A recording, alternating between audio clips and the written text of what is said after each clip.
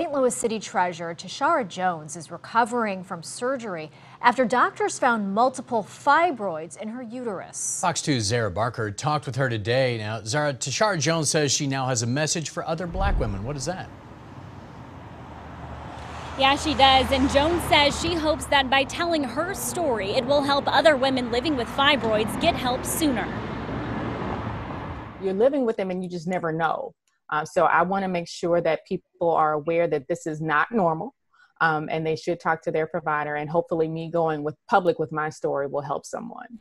After St. Louis City Treasurer Tishaura Jones gave birth to her son 13 years ago, she started having heavy periods, but didn't think too much about it. I just chalked it up to part of being a woman, and didn't think that anything was wrong until my blood test started coming back as being borderline anemic.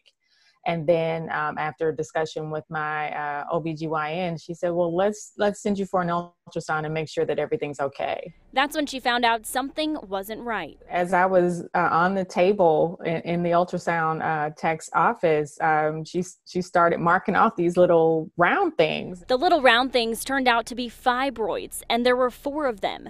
Fibroids are non-cancerous growths that develop in the uterus, and sometimes people don't show any symptoms.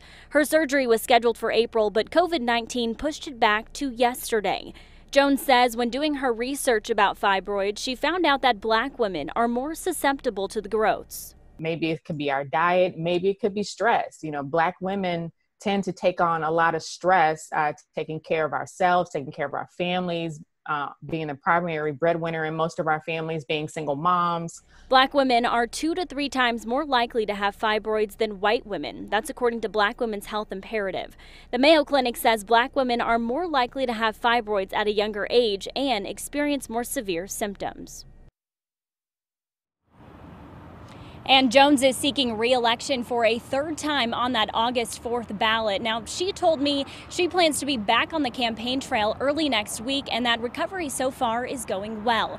Live in the Central West End, Zara Barker, Fox 2 News. Thanks.